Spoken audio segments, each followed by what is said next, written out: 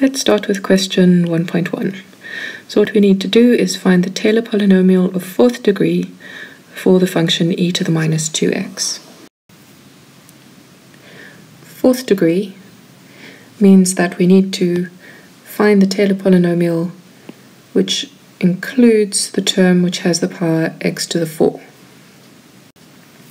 So this means that, at least initially, we're going to need to find at least 4 derivatives. So off we go. We have our function f of x is e to the minus 2x. Our first derivative is going to be minus 2 e to the minus 2x. Second derivative, 4 e to the minus 2x. Third derivative, minus 8 e to the minus 2x. And finally, our fourth derivative, which I'm going to write without the primes, is going to be 16 e to the minus 2x. Now you'll notice that in our formula for the Taylor polynomial, we don't actually use f of x, we use f evaluated at a particular value of x. And in our problem over here, we know that a is going to be equal to 0. So we want to evaluate our function and each of its derivatives at x equals 0. Okay, so we've got f at 0, well, e to the 0 is always 1. Our first derivative evaluated at 0 is going to give us a minus 2. Second derivative evaluated at 0 gives us a 4. Third derivative at 0 is minus 8. And our fourth derivative is 16.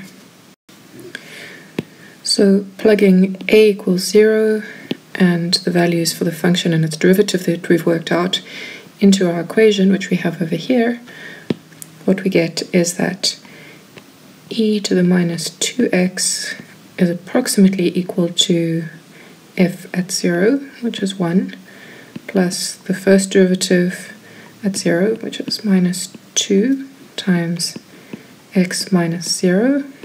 I'm being very particular here. You don't have to be quite so careful when you get some practice. Now we're on to the second derivative term, so that's going to be 4 over 2 factorial. Don't forget that 2 factorial. X minus 0 all squared plus our minus 8. It's going to be x minus 0 to the 3, and we've got to remember to divide by a 3 factorial. And finally we have our fourth term, so we've got our 16 divided by 4 factorial, and our x minus a, which in this case is 0 to the 4. So let's just write that out a little bit more clearly. So we've got 1 minus 2x plus 4 over 2 factorial times x squared minus 8 over 3 factorial times x cubed plus 16 over 4 factorial x to the 4. And that is our answer. Well, this is all that you'd have to do for a test or an exam. I think it's worth taking a moment to just remind ourselves of exactly what we're doing when you find a Taylor polynomial to approximate a function. So what I've got over here is the function e to the minus 2x. And on top of that, I'm going to plot our polynomial that we've found. I'm going to plot it term by term so that we can see what happens as we add terms to our Taylor polynomial. So the first thing that we're going to do is we're going to plot just the first term, y equals 1. So what's really happening over here is that we are trying to find approximations for e to the minus 2x in the range of x close to 0. And with just this one term, what we're doing is we're saying, well, we're going to approximate it everywhere by the value y equals 1. So that's not a very good approximation. Let's see what happens if we add the next term. So we add the term 2x. So now we've got an approximation y is equal to 1 minus 2x, which is a straight line. And you'll see that that's giving us a better approximation for values very close to x equals 0. If we add on the next couple of terms, so now we've got our quadratic term, let's see what happens there.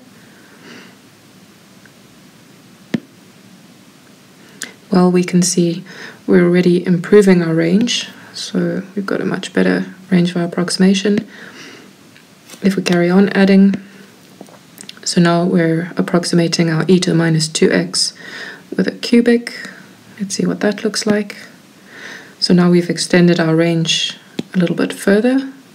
Notice we're getting a bigger x range that gives us a good approximation for e to the minus 2x.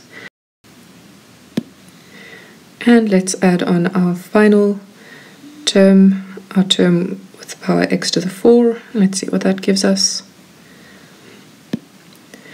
So you'll notice that even using a Taylor polynomial of degree 4, so that's a Taylor polynomial that has a term x to the 4, gives us a very good approximation for e to the x in the range roughly -1 to 1. So that was just a reminder of what it is we're actually doing when we find Taylor polynomials. We're finding polynomials that we can use to approximate values of functions close to a particular x value.